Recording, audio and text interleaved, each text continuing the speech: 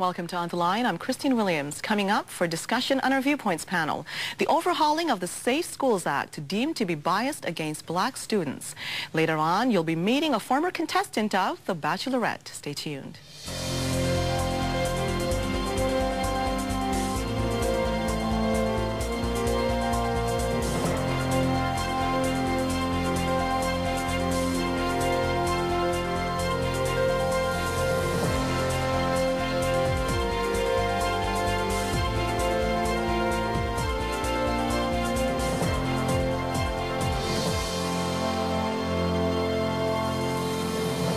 And these are the issues we'll be presenting today to our Viewpoints guests for commentary.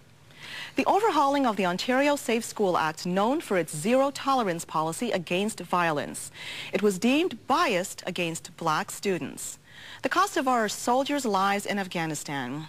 How has this grim news impacted our views about the mission as well as our image? And the sad case of 3 university lacrosse players in North Carolina wrongly accused of sex assault. What would justice dictate now? Later on, you'll be meeting a former contestant of The Bachelorette. But first, let's meet our Viewpoints guests. John Thompson is president of the Mackenzie Institute, and Paul McKeever is the leader of the Freedom Party. Thank you both so much for joining me today. Thank you for inviting. Now, the first case we're talking about, in fact, the first newspaper article, it concerns the overhauling of the Safe Schools Act. Now, there's been a lot of debate behind this. Basically, what it fosters is a whole zero-tolerance policy when it comes to violence. And as you can see from that headline, it's now being deemed a kinder, gentler Safe Schools Act. The essence of this article here, it says below that larger headline, special needs students suspended more often. Now, in the article, it identifies the black students, saying that, well, they're the ones being suspended most often. And I know that certain members of the NDP party said basically what the Safe Schools Act amounts to is a gang recruitment act. Nothing to do with these students once they're expelled, so they go into society and they make more trouble.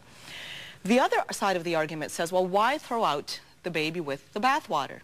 2 sides to this, and I'm going to start with you, John, and hear what you think about this. Do you think it was time to make it a gentler act, according to the article? Well, the problem is this is really tricky ground. Very much. Because let's remember the other side of things. The other students who are now being protected from disruption. In other words, the quiet students who stay in class and don't have to worry about constant problems. But yes, I can accept the point about gang recruitment. I can also accept the point that, well, someone will probably issue the old racism button and hit that again, and I'm surprised it still works. But there are communities with more family problems than others. You know, it's often a consequence of immigration or lack of integration. It changes in time.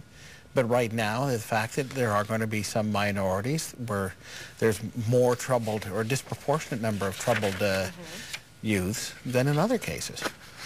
Okay, now what do you think of this? Well, to my mind, the application of justice should know no face color or anything else. It's just about people.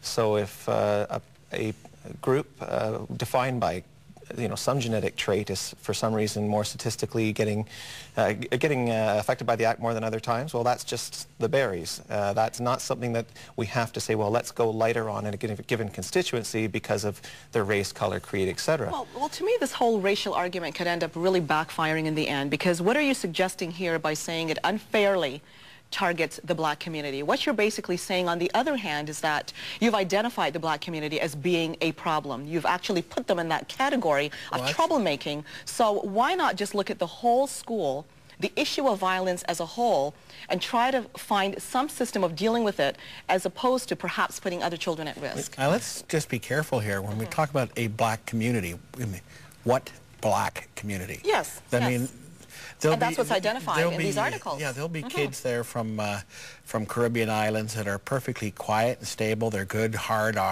students. There'll be students from other backgrounds that are going to be troublesome. That's just the way they are. And yes, if you say they're all the same group just because of their skin pigmentation, to me, it's worse. You're wrong. But the other thing is also special needs. If you start identifying these kids as being special needs, and saying, okay, well, now we've got to protect them, you're actually sort of encouraging this behavior, giving permission. I mean, the real philosophical question here is when you've got trouble, I mean, do you tear a bandage off slowly or quickly? You know, do you do what you have to do? And then hopefully within people from that particular narrow group will realize they've got to smarten up, as has often been described to them told to them by their own leaders. Or, you know, will they say it's someone else's fault, it's the system's fault, we're being victimized, and then perpetuate the trouble that, you know, we see already. Good point. Paul? Yeah, you know, I'm not big on the idea of any community being defined by race, creed, color, etc. To my mind, there's one society full of human individuals, and that's it. And when people start pulling out this community and that community, they're really breaking up, balkanizing society, and I don't think it's productive at all. Well, you see, it ends up being used for a political advantage. This is what I'm seeing here, because on one hand, when the black community is identified in terms of crime, it's called racial profiling. When it's identified in the case of, well, the Safe Schools Act, it's identified here as, well, we're looking out for your interests. So from the point of view of always identifying, if you find that statistically there's some kind of a distribution along one line or another, how about dealing with that problem and trying to identify what the problem is, as opposed to trying to alter a whole act based on it? I mean, that's my concern about the issue here. And if you look at the Education Act, which is what the Safe Schools Act modified, we're talking here, when we talk about suspensions and expulsions, we're talking about things that are under the criminal code are either lesser offenses or greater offenses. We're talking about carrying guns to school, alcohol, distributing alcohol to minors. Yes. We're talking about being drunk at school. We're talking about violence. We're talking about rape. These are the things identified as the issues under which a person has to be expelled. We're not talking about being unkind. We're talking about criminal offenses. That's when these suspensions and expulsions are supposed to occur. So I don't want to see any of that modified. I don't want crime going on in my schools. And I think we have to remember that the purpose of a school, I mean, a school is like a garden. Yes. And that the children's minds are these flowers. We're trying to have them bloom. And if someone chooses to be a weed, we don't ask, well, why are you a weed? Or can we turn a weed into a flower? We say, pluck the weed and take the weed somewhere else. Take care of the weed elsewhere. One point that was made in this article, and this was the suggestion with the new Kinder Act, have one kind of expulsion done by the board for at least 21 days with alternative programs that must be completed before return to school. I mean, I applaud that, but why not have that tagged on to the Safe Schools Act, as opposed to talk about changes to the Safe Schools Act and then add that on? Right. Again, you're looking at a situation here of throwing away the baby with the bathwater. What do you think? Well, there will be all sorts of perspectives, all sorts of agendas and hidden agendas, all trying to change what is currently in place. Again, a suggestion like this makes a great deal of sense. You know, take all the troublemakers, put them into some other place and say, okay, you know, you're going to clean your act up, you're going to behave yourself, and then you can go back into normal schools along with everybody else. Anything else is going to be special pleading by one group or another, and it's only going to be self-defeating in the long run. Yeah, and let's not forget why we're in this situation.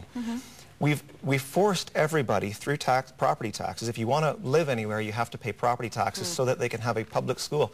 These are in a sense prisons that we make with tax dollars, and you have to go there, and nobody can afford, few people can afford to pay the bail to get their kids out when one of the inmates decides to get violent. That's the problem. And I think the focus has to be on saying, look, you don't have to be here. If you don't want to, you can take your money and expend it in the school where they don't allow violence to occur. But as soon as you say everybody has to pay in, then you've got a special situation where, you know, some people are unfortunately in a situation where their children are violent, but they're still paying for that school. And so there's some injustice in saying, take them out if you're still paying for that school. The argument for that is always the universality of education. We see it in the medical system as well. How would you argue that? Now, I have to ask you that quickly because we're going to have to move on to the second topic, Paul. I'm opposed to tax-funded schooling, period.